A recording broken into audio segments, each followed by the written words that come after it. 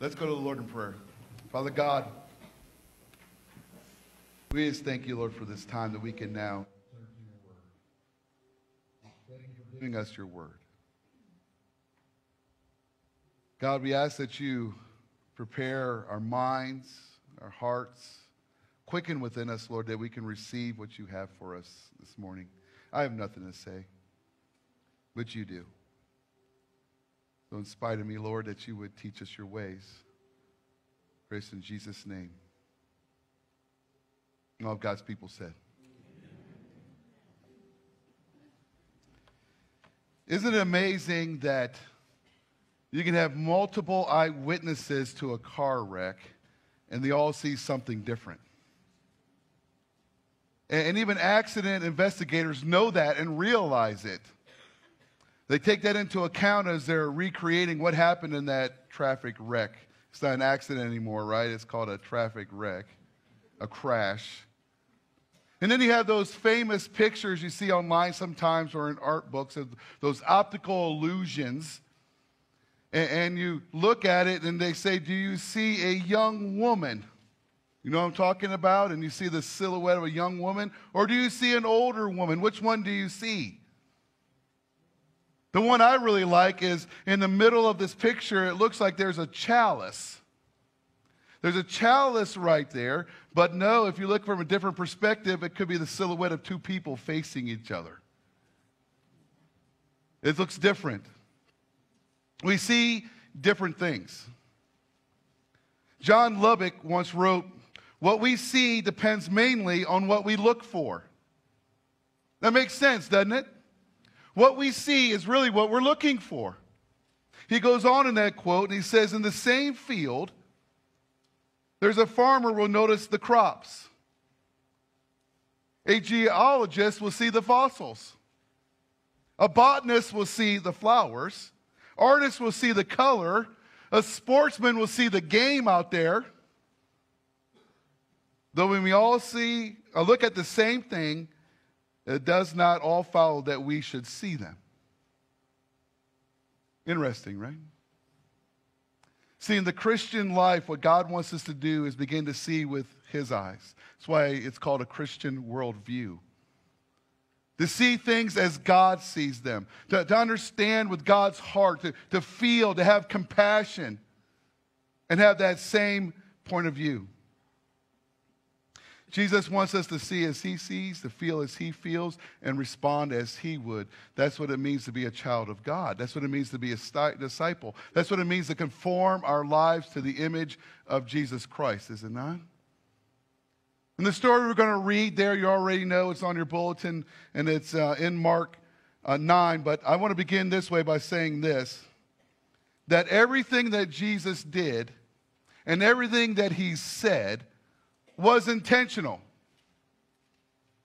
So as we read the scriptures and we follow the life of Jesus, as we listen to his words, look at his actions, every little detail we need to take into account, visualize it, and see, because he's setting that example for us. Because everything he did, everything he said was intentional. And why was that intentional?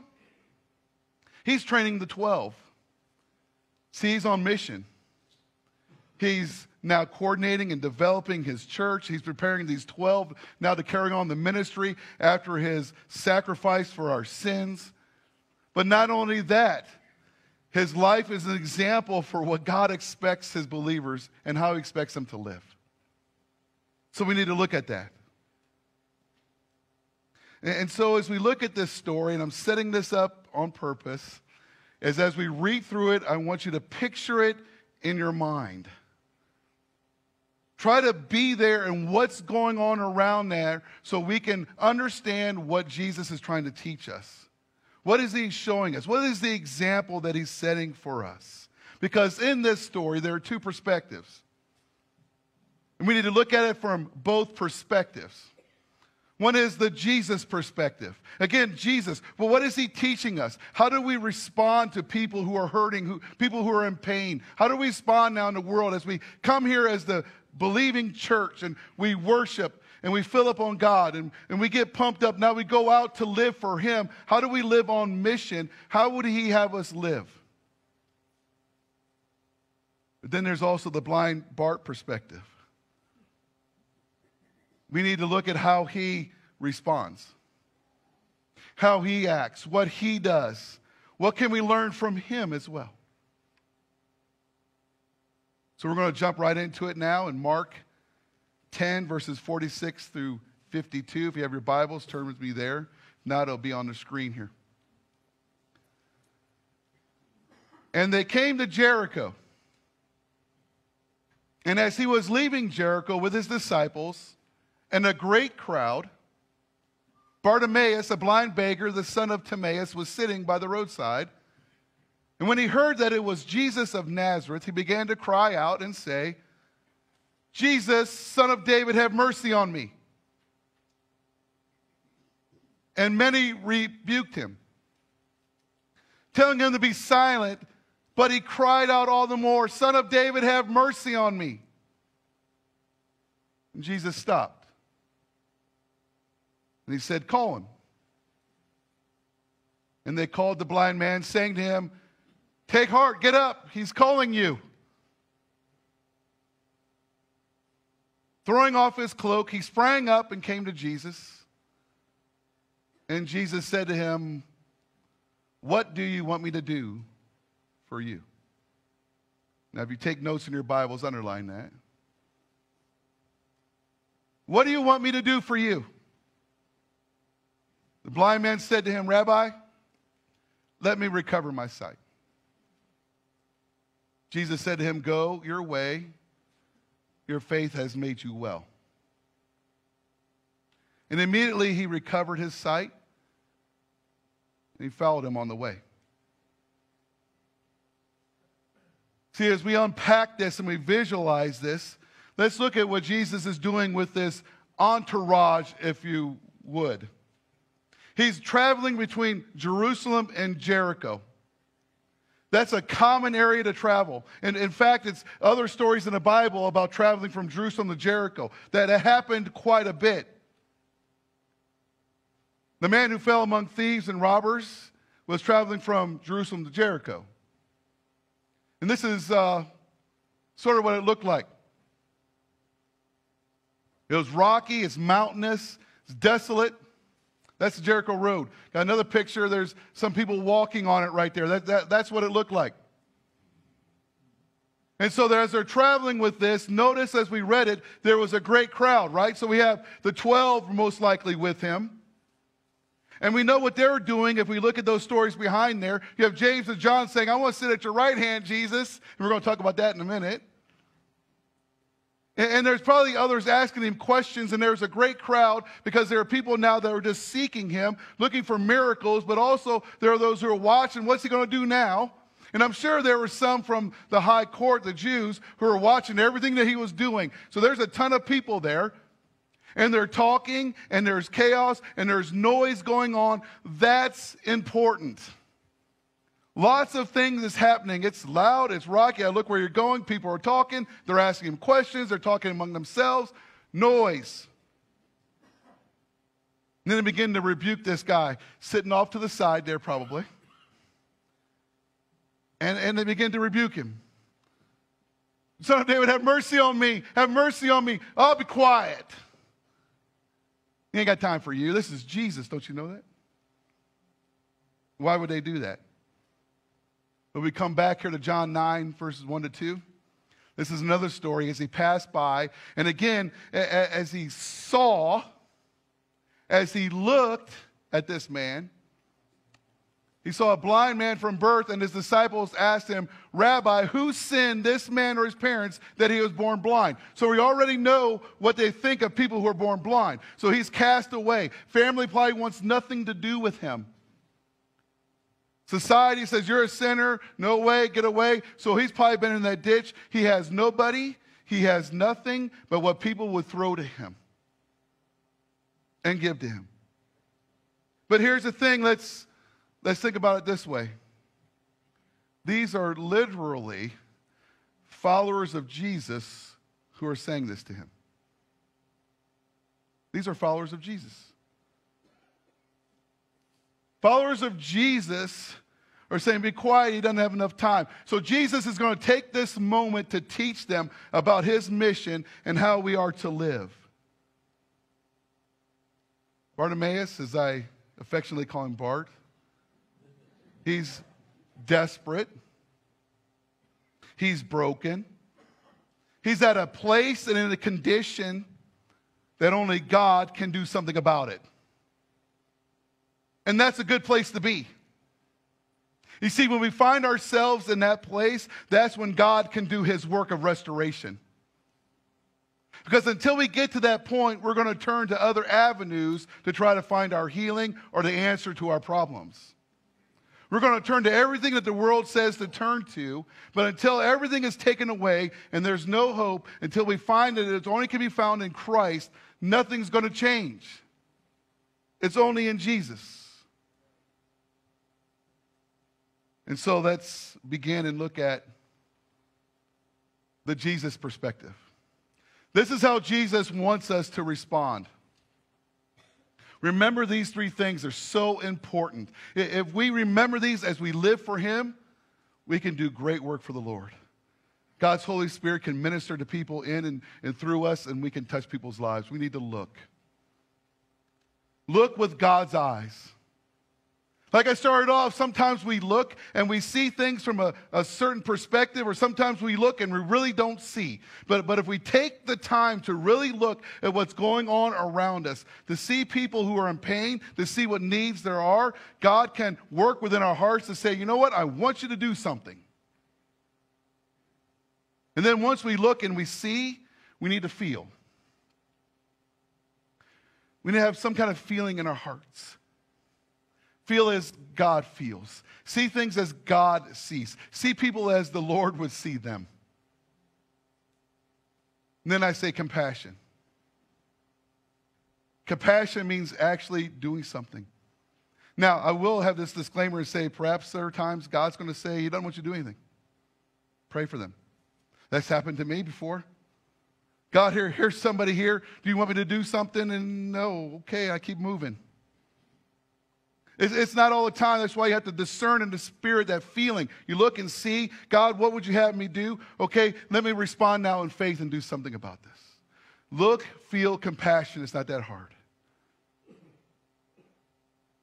So how did he look? First, he did this. Jesus stopped. He heard. How did we set this up again, and what was the visual? There's lots of noise going on, right? One of the things that bothers me and distracts me even as I get older is background noise. So if I'm in a room and there's people talking and things going on, this is happening, and you're trying to talk to me, I'm reading your lips at best. I can't hear. So if there's something going on where Jesus is now, there's lots of people talking to him, lots of people asking questions, lots of things going on, good questions, bad questions, all that's happening. And he stops. That's intentional.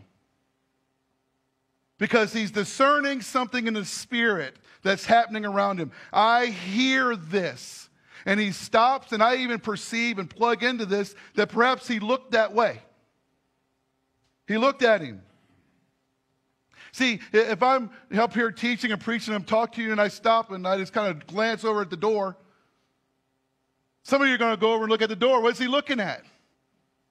See, again, everything that Jesus does and says is intentional.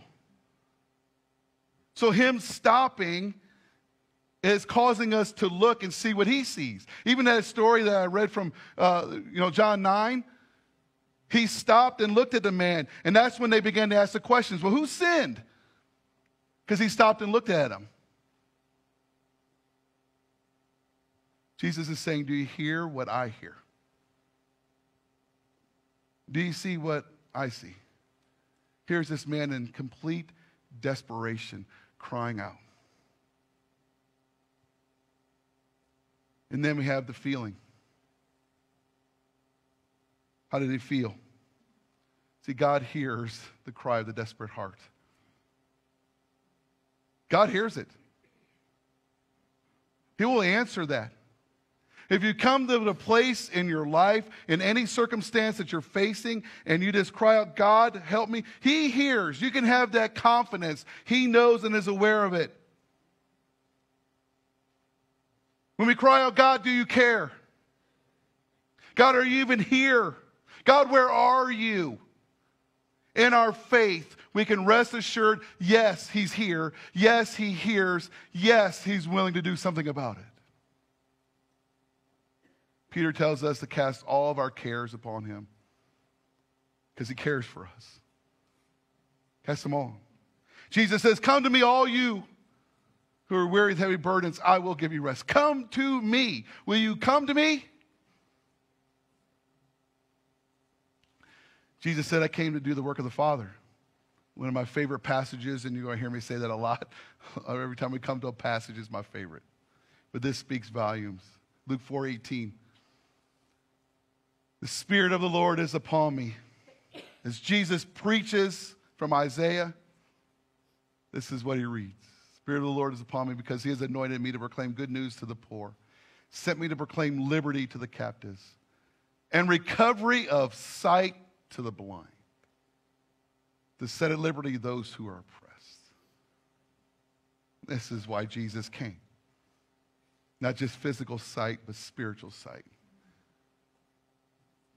To give us peace, to transform us from the inside out. And then compassion. He draws the man to Him. What do you want me to do for you? What do you want me to do for you? Again, hold on to this question if you underline it. We're going to come back to this. And all he says is simply, I want to receive my sight. And He gave him his sight. And you know what he did? He followed him along the way, and he's healed. So the challenge at this point, and we're going to break this down even more, we're getting there, is to look, to feel, and have compassion. Look, feel, and have compassion. Now let's go to the other perspective, the blind Barr perspective. Let's look at it from his viewpoint. He's desperate. He's broken. Again, he's in a condition and in a place where only God can do something. Only God can do it. Blessed are the poor in spirit, for they will see God. Right? And he was that broken in spirit. How did he know about Jesus? He's this beggar sitting on the side of the road. Well, again, let's put it into perspective. Let's understand what's going on here, right? What's happening? They're traveling, and this is a common road to travel. So he probably sat there a long time, maybe since he was a child. And he's hearing people walking and talking. Hey, did you see this Jesus dude? He's healing people, man. He says he's the Messiah. Some say he's God in the flesh. He's hearing this over and over and over, and in his desperation, he says, maybe this guy can help me. I'm broken, I'm desperate, only Jesus. See, whether intentionally or unintentionally, seeds were being planted, weren't they? People were hearing about this Jesus, or people were talking about it and he was hearing. And he came to that place where he said, no doctor has been able to heal me. No medicine can do it. These people around here ain't doing it. I guess I'll try this Jesus. Give me Jesus. Give me Jesus. But again, what does he get from believers? Be quiet. He ain't got time for you. This is Jesus. Now, before we say, I would never say anything like that, let's think about that. How often do we make judgments about people? They look different than me. You see how they're dressed and tattoos and ears and nose piercings and all this stuff? And we make judgment calls about them. But if we look at the way Jesus looks at them, what does he see? Someone who's hurting, someone who's broken, someone who's crying out. Someone who's lost. Walk into a restaurant and there's a homosexual couple sitting at a table. Even seen people say, don't put me near them. Please put me over here. How often do we see that? We see people that look like hoodlums and criminals. Roll up the windows, lock the doors. I'm not saying that's not wise. Okay, but you get my point.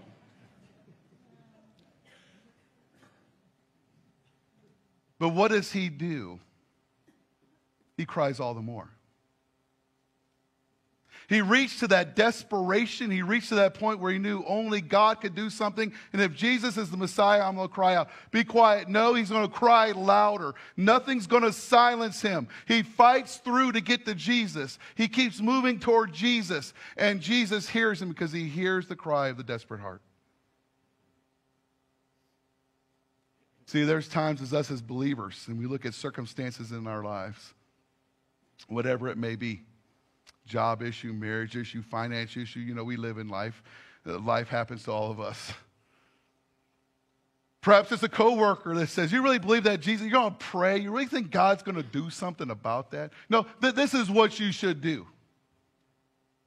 Fight through it and cling to Jesus. New believers, people accept Christ as their Lord and Savior and become new, and they go back to their friends. Oh, man, really, dude? You're one of them Jesus freaks now? What? No, man, you don't believe that mess, do you? And they keep pulling away. No, keep fighting toward Jesus. There's voices all around us that speak to us. And we need to keep fighting for Jesus. And he is healed. He's healed. And what did he do? Jesus says, go away, you're healed. And he made the conscious choice and the decision to follow Jesus. Do you read all that in the story? Do we see all of that? He chose to follow Jesus. And what I love about that is what comes to mind is a story in John chapter 6, and Jesus is making it real as he's teaching. He's teaching the Word of God, proclaiming the Word of God, and some people don't want to hear it. And they start to follow him no more, the word says. And Jesus turns to his disciples and says, do you guys want to go away too? What does Peter say? Where will we go? You have the words of eternal life. Where will we go? It takes now a conscious decision to choose to follow Jesus because there's nowhere else to go but to the Lord.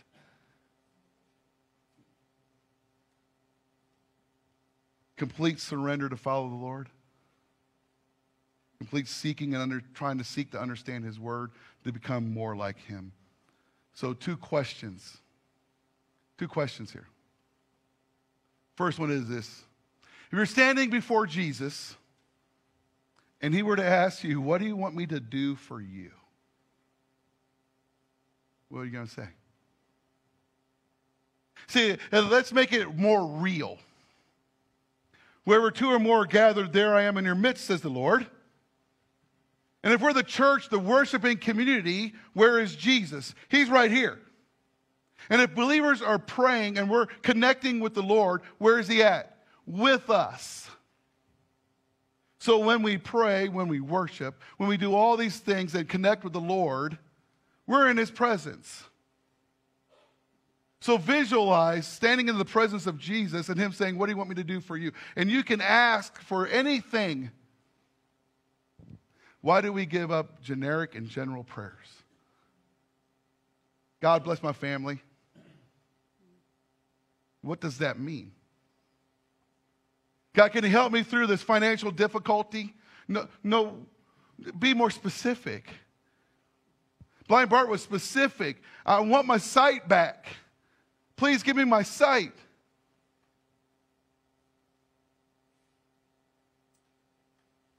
When I first came here to interview a year and a half, almost 2 years ago, met a man named Wolfgang. Some of you know Wolfgang. Ingrid, his wife, is here. And as everything was settling down and had the vote to come here. I was getting ready to go back home to close out a ministry there. Everything I knew was on the East Coast, in Florida primarily. And Wolfgang comes up to me and says, how can I pray for you? And I said, pray for my family, my kids, and, pray for all this. He said, no. If you know Wolfgang, it's no. How can I pray for you? He wanted something specific, In that moment, I was able to grasp what was happening here. I had been this far west twice in my life before that time. Once was when I came out to have the formal interview. 4 weeks later, this was the time I was here. Before that, Katy, Texas was the furthest west that I'd ever been. That's around Houston. And so I said, I'm about to go back, close out a ministry in an area where I lived most of my adult life. I'm about to uproot my children from all the friends they've had, their school and their routine. I'm about to put everything I own in the back of a moving truck and drive it across country. And with the same thing, we're going to travel together with the most valuable things in this world, my family, my children. I've been a pastor a long time. I believe I'm a mature believer. I have faith. I know God is calling. I believe God is calling. I know God's going to provide. I know all that. But I can tell you, Wolfgang, I'm scared. And that's when he patted me on the cheek and he said, now I know how to pray for you. Now I know how to pray for you. When I got here, I got to see him one more time. He was in the hospital before he went to be with the Lord. Walked into the hospital with him, and I said, hey, Wolfgang, it's Andy. You remember me? And yes, of course I remember you. If you know Wolfgang, that's how he would respond. And one of the things he said, I interpreted it. I'm not trying to read too much into it, but I understood, and perhaps he did too. He said, so you made it here. You got here. I said, yeah, I got here. You made it here. Specific prayers. Do you stand before Jesus and give those specific prayers? But then let's also equate it to, do you gather somebody that you can trust and believe in? Say, will you pray with me? I need you to pray with me about this specifically. Be vulnerable, especially among your friends. The next question is, does God hear you? Does God hear you? Who does God hear? Those who are broken, the cry of the heart. Now, the reason I had you underline this question is if you go back a little bit further, and this for the sake of time we're not going to, but look at verses 35 to 36. That's James and John. James and John are going to say, can we sit at your right and to your left and all that conversation? You know what Jesus does? He brings them to him and he says this, asks this to him. He said, can we ask you something, Rabbi? He says, what can I do for you? The same question. We don't have to go back to the Greek to interpret that. It's the same question in Greek and English. What can I do for you? And they ask out of their pride, not out of their brokenness. So Jesus is teaching them something. Humble yourself before the Lord, and he will lift you up. There's no need to lift ourselves up. Humble ourselves before the Lord. He will lift us up. He may not heal us physically. We may not get our sight back. He may not answer our prayers the way we wanted him to, but we will have eternal peace. If you're a follower of Jesus Christ, you know what I'm talking about. He will give you peace and joy when we submit and surrender to him. When we turn everything over to him, we will go away with peace and joy in our hearts, no matter what's going on in our circumstances around us. I can testify, and I know some of you can testify to that too. So I want to close this way. Two things I'm going to challenge you with this morning. One is to be intentional. Jesus was intentional. Be intentional. There's hurting people in here. There's hurting people out there. Do you see what God sees? Passage of Scripture. It's not on the screen. I'm going to read it to you. It's Matthew 9. Matthew 9, beginning in verse 35. And Jesus went throughout all the cities and villages, teaching in their synagogues, proclaiming the gospel of the kingdom, healing every disease, every affliction. Now listen, let's picture it. When he saw the crowds, he had compassion for them because they were harassed and helpless, like sheep without a shepherd. Then he said to his disciples, the harvest is plentiful, laborers are few. Therefore pray earnestly to the Lord of the harvest to send out laborers into his harvest. Now I know how sometimes we look at this and I think it's all wrong. This is my perspective on this. I even asked my daughter this to see if I'm wrong. I said, I read this passage and I talked to my oldest daughter, Victoria, who's 15. I said, what do you think this means? And she said, we need more people to surrender to mission work. We need more people to go surrender to be pastors. And I said, no. That's not what it means. You want to know what it means? What I feel it means and what it says to us. What it says is this. Jesus is going through, if you read back to the chapters, he's healing a blind man. He's healing a woman with blood issues. He's healing, he's doing the work, he's doing the ministry. And he finally comes and he looks, he says, look at all these people who are harassed. And in the King James Version, that word for harassed, that means vexed. Vexed means that they were internally and spiritually being tormented. And Jesus is looking at all these people. And he's looking to his church, to his disciples, and saying, yeah, I'm going out here doing it. I'm training you, but we need a mass of believers to do this. We need a mass of people to go out and see, to look, to feel, to have compassion, to do the work of the ministry. There's harvest out there that not one pastor can do, not one missionary can do. But you know what? If we are mobilized as believers and can be launched into the world, God could have his way. God could do great things. See, we are shepherds. There's sheep without a shepherd. We are the shepherd people. What does that mean? Draw them to us and go out to them and say, you know what? You see somebody at a restaurant, you see a friend, you go to wherever you go, and you say, you know what? I see that you seem down, you seem upset. Can I pray for you? Pray with them. And say, you know what, if you need to talk, I'll be there to talk with you. That's how it starts. You don't need to go to seminary to do that. To share what God has done with you. Look and have that feeling and go and do something about it.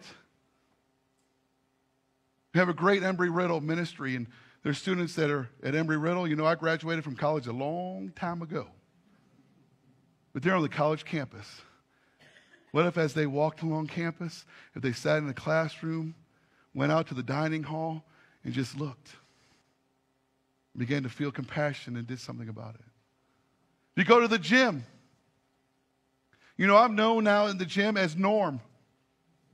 You know Norm from Cheers? Everyone walks in Norm? Because I talk to everybody, and I'm willing to pray with everyone. What if we did that? Be intentional. Next is be real. Be real with someone. But be real, especially with God. What do you want me to do for you? It's easy to hide and easy to fake it. We come into church, everything's good, God is good, praise the Lord, hallelujah, amen. And you know what? If that's the case 52 weeks out of the year, I don't think you're being true and real. Be real with someone. Humble yourself this morning so God can lift you up. One of the things that bothers me in ministry and later in life, and not just here, is that no one comes up to the altar. So we see the altar as for somebody to get saved. That's true. If you don't know Jesus as Lord and Savior, come up, we'll talk to you, we'll pray with you. We'll talk about that. But you know, coming up is humbling ourselves, coming before the Lord and saying, God, I need help. I need to pour out some stuff to you. Whether you do it alone or someone comes up to pray with you, the Spirit will move. So we're going to have a moment of invitation. We're going to turn to the Lord. I'm going to pray. And this is going to be your time to be real with God. If you come up, bring somebody with you. Or ask somebody to come up and pray with you. But do your business with the Lord. What do you want me to do for you? Let's go, Lord, prayer. Father God, we thank you for this beautiful morning, this time together. Thank you for the example blind Bartimaeus and the example that you set for us. God, help us to be intentional as we live for you, but also, Lord, to be real before you and before others. Praise in Jesus' name. Amen.